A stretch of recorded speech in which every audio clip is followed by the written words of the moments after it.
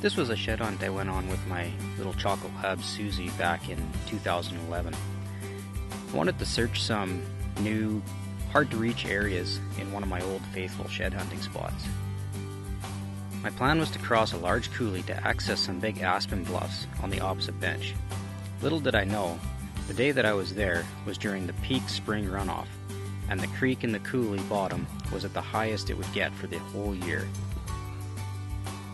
I desperately did not want this to throw a wrench into my shed hunting plans for the day, so I spent quite a bit of time walking downstream trying to find a narrow enough spot to cross. After a few failed attempts, I found a spot at an old beaver dam that seemed doable.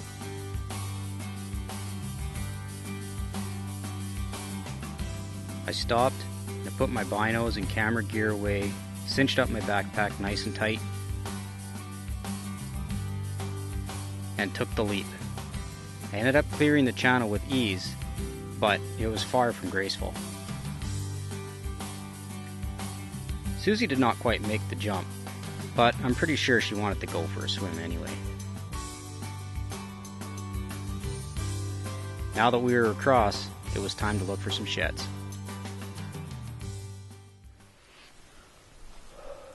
Alright, so here we are. Susie and I are out shed hunting today. We just parked in a spot there this morning that I've kind of never been to before. I knew I had to cross a creek to get here. But I wanted to park there because it's kind of a central spot to a couple of the areas that I want to hit up there today. So what we're trying to do today here is trying to look in some areas that I really haven't shed hunted in the last few years, actually ever. Kind of remote spots, kind of off the beaten path a little bit. Areas that I've wanted to get to over the last few years and just never been able to. Just other areas in mind and that sort of thing. But with those areas getting picked over by myself and other shed hunters, I figure get back into some more of these remote areas. Probably a good idea. It worked out yesterday. Ended up with 15 sheds, so hoping to. I don't think I'll get quite there today, but hopefully we'll pick up a few anyway. So we've got Major Food about a mile to the west here, and Major Food about a mile and a half to the east this winter. Both grain piles, and a grain pile and a pea field up this way. And this is kind of the bedding areas to where all the deer kind of come back from both of those food sources. So this is about the furthest point that they come. As I just came up through the valley here, there was a whole bunch of whitetails that spooked out of this bluff right over here. So my plan is to hit some of these bluffs and coulees coming back off of the Major Food, and hopefully we can pick up a few sheds. Hey, Suze? Do you want to go for a walk? Okay. Well, no sheds yet, but been going for probably 20 minutes, half an hour. Not that great a sign, but we're getting into some neat country here. Kind of a swampy area here.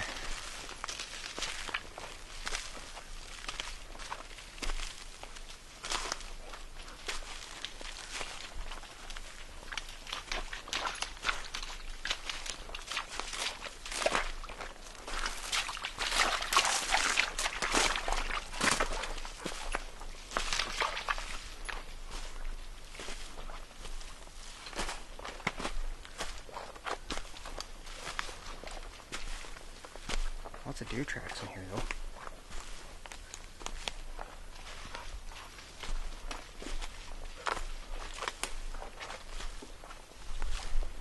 Well, we've made it through the first little coulee system and kind of came up into the fields here.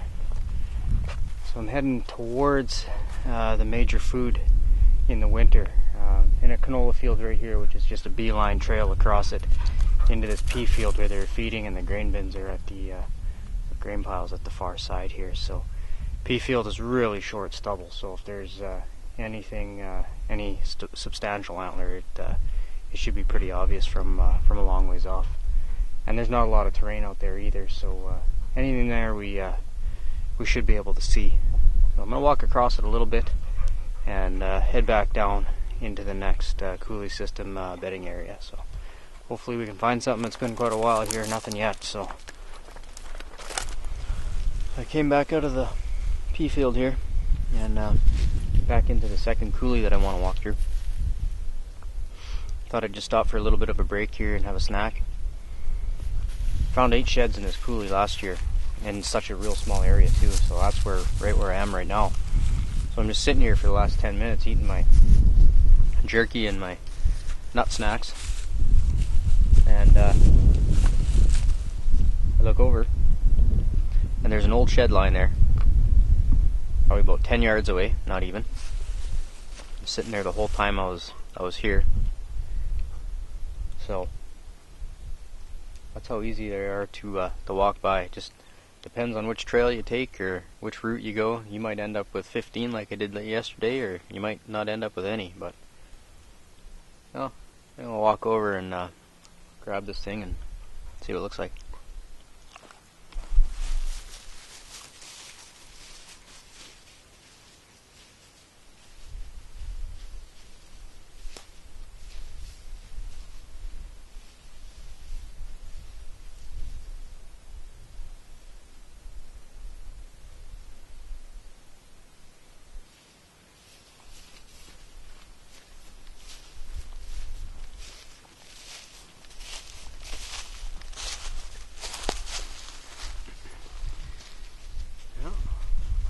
Little old shed, but shed nonetheless, so hopefully that'll start things off here, and hopefully it'll just pick up from here now. Hey, Suze?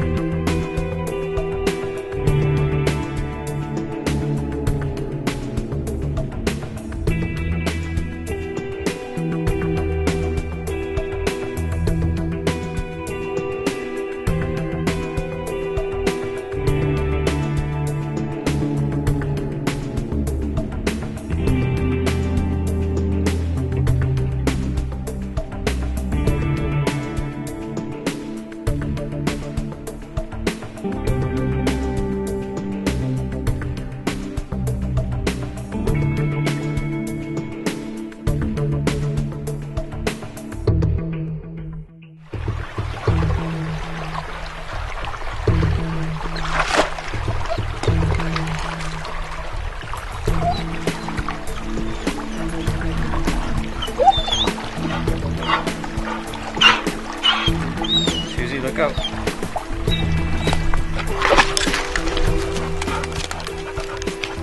Gross.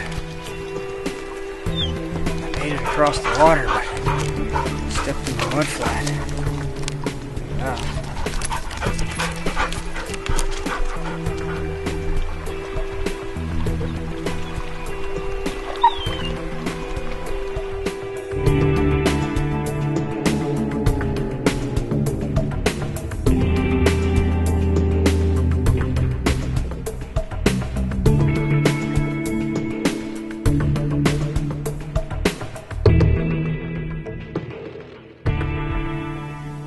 We've walked a lot of miles, put in a lot of hours this morning.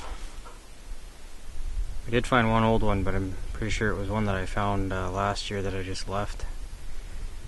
But finally, this is not far from where I started this morning after Susie and I crossed the first creek. We're kind of getting back to that point, so go check it out.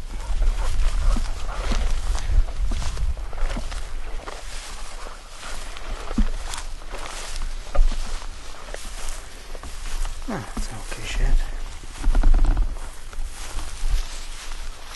Actually, it's a pretty nice one.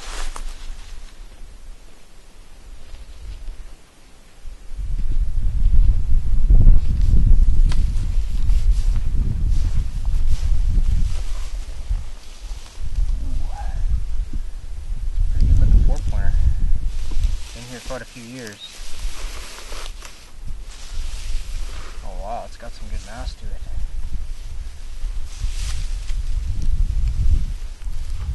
Oh, wow, that's a big heavy 4.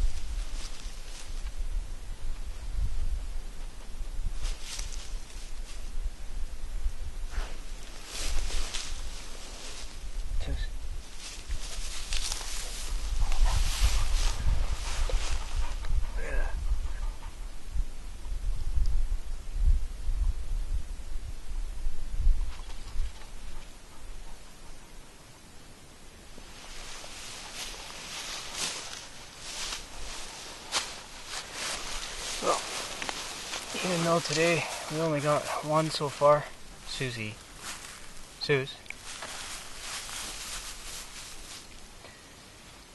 Well, even though we only got one so far today,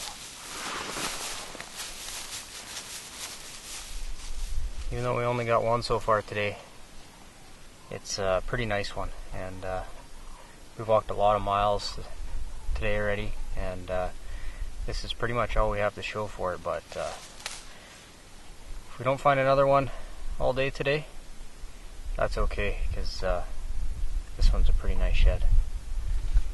It's pretty awesome. But that doesn't mean we're not going to try to find more. So, you ready, Suze?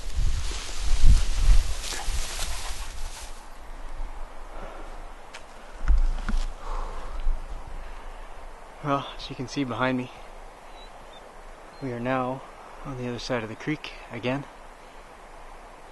This time I got a little bit wetter than I did the first time. I had to pull out my Olympic long jumping skills, and when I was about halfway through the air I realized I was not going to make it. So I'm a little wet. Susie fared a little better this time than she did the first time, so we're tied. So now that I'm across here, I'm just making my way up the slope, and just getting out of breath, and I look over to the left, and there's a pretty big shed lying on a slope over here. So there's a pretty thick coulee right here that I'm going to have to either crash my way through or get up and go around. But anyway, it actually looks pretty decent, so let's go get it. Here was the creek we just crossed,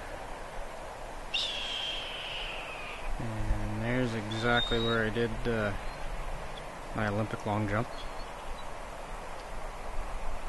I think it was right there. And now we're gonna go pick up the shed. I decided to come around instead of crash through that thick bush. I've done enough of that today. So that shed should be just up over here somewhere.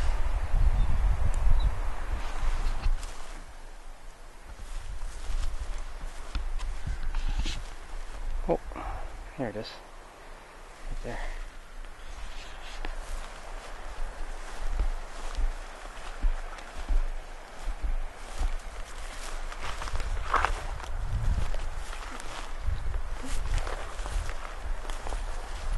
Oh wow.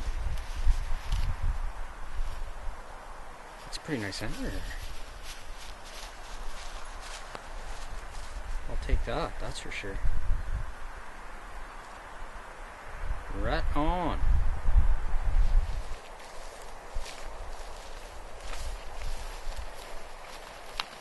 Oh man, this is where you shed hunt right here. Look at that.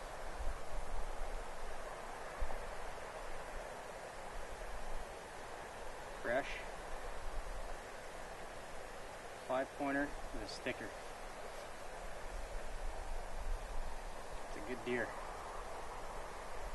That's a nice antler.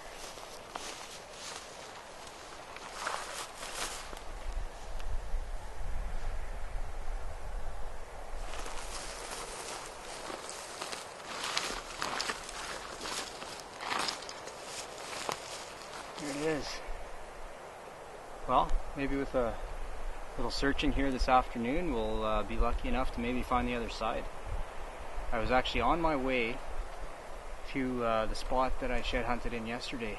I worked the spot this morning, didn't come up with too much besides this big huge 4-point, older one, but really not a lot, and but lots of deer sign. So I decided, well, maybe get some numbers under the belt. I'm gonna beeline it over to where I shed hunted yesterday, where I picked up a whole bunch. And I'm kind of halfway in between my morning spot and where I went yesterday right now, and I picked up this one. So maybe I'll just work in around here, because I think I did pick it over pretty good there yesterday at that spot. So we'll hopefully match this up and maybe find a couple more.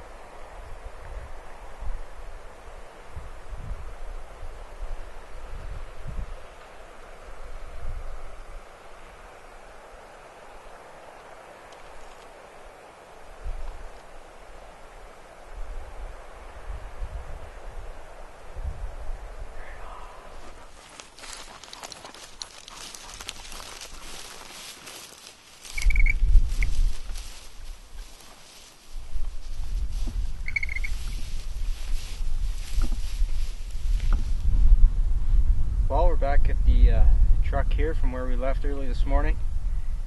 We went for quite a few hours today. I think we left the truck at 8 and it's 3 now.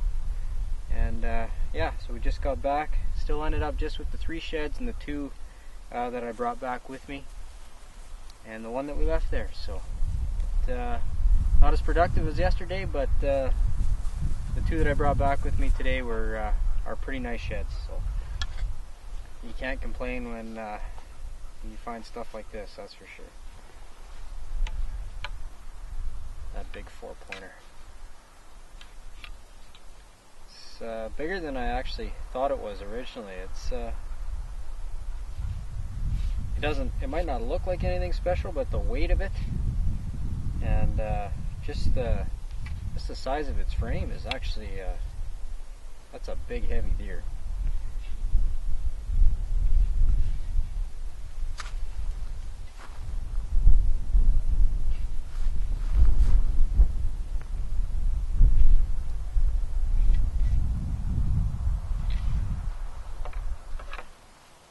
Well, I thought I'd bring these sheds out today.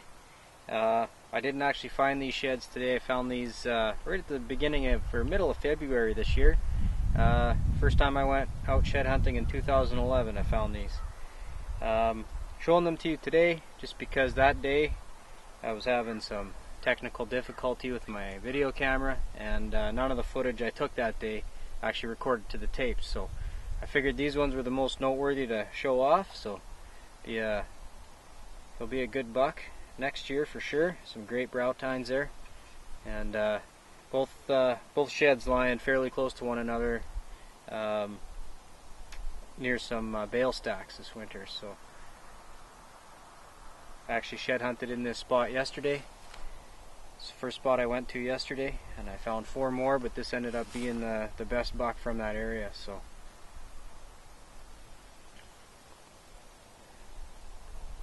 definitely a good deer.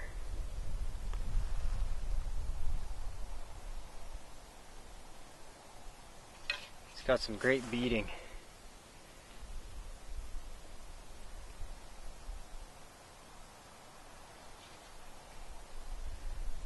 And he's got a little non-typical point coming out of the base there on this side. Great brow tines.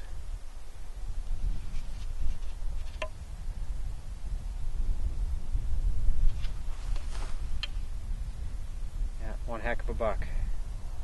Definitely some big bucks in this area, that's for sure.